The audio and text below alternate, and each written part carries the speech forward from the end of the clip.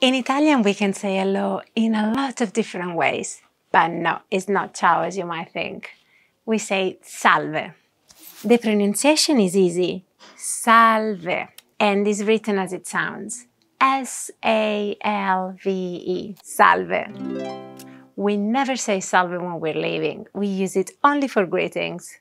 However, if you're meeting up with someone that is older than you, or maybe with your boss, perhaps you want to be a little bit more formal, so you can say good morning, buongiorno, or good afternoon, buon pomeriggio.